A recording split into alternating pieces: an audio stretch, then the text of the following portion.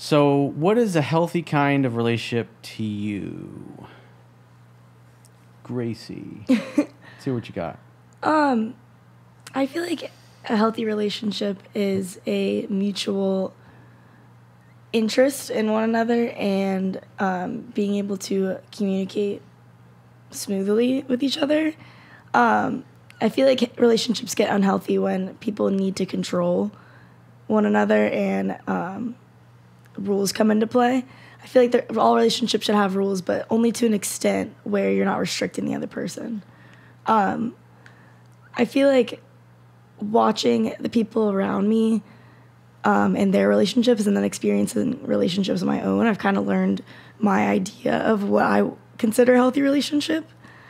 And that's what I strive for now, just like learning from the people around me what I want and what I don't want. And that's kind of my definition of a healthy relationship. What about you? Very cool. Corey, what's your idea of a healthy relationship? Anything that is fun and also that you learn something and just having a good time. Okay. Enjoying, progressing, helping each other grow and become more. You're there to make each other happy. Love is all about giving anyways. So whether it's a friendship or a client or somebody you're in an intimate relationship, love is about giving because it's a gift of the heart. So it's unattached. And, you're with somebody that's nice to you. Like your dad, he's like always been nice to me. Never once raised his voice or got pissed off at me ever.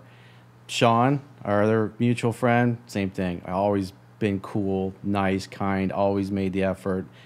And it's like the best girlfriends I ever had, they were all like that too. They were always nice, kind, fun to be around. If I was in a grumpy ass mood, they'd be making fun of me, trying to crack me up, which could usually work because it's hard to be mad at somebody that's nice to you.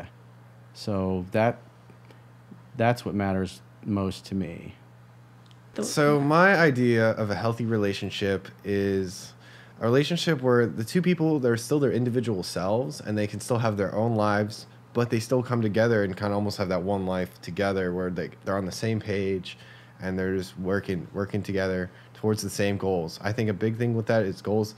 And in the healthy relationship, having that communication where you can be completely honest with your partner and you don't have to sugarcoat stuff or lie to it. You just tell it how it is, and then you guys, after saying how it is, deciding what you're going to do about it, instead of just like, cause say if you have something like important to say in a relationship, you say it, and they're like, okay, I'm not confronted with this information right now. Let's just kind of put it sweep it under the rug and not do anything. Rather, just dealing with it there and then, and just working past that. That's what a healthy relationship to me is.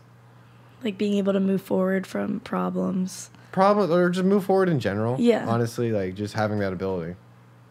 Basically, you deal with but it's going to be honestly where there's not a lot of problems. That's ideally the point. It's just if the problem does arise, it can be dealt with in a good way. Mm-hmm. That's my idea of a healthy relationship. I agree. Sweet.